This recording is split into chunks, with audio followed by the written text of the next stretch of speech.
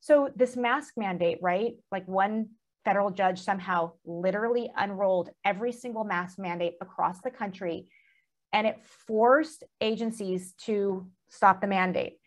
And I'm sitting here thinking, is our job to protect the most vulnerable? Yes. Can we actually create our own mandate? The answer to that is yes. You can't just say it. You actually have to give yourself the legal authority. So yeah, I worked behind the scenes with our board to make sure they knew that. And I basically put my foot down, and I'm in a meeting yesterday with all men. 2 of them have no children. And they're like, they just want to take the easy way out, but everyone else is doing it. And now we're free of the enforcement. And I just couldn't do it. I'm like, no, we have people relying on us. We live in the Bay Area. They support mask mandates. Let's do this. Let's be the first agency in the country to adopt our own mask mandate, not behind any state order.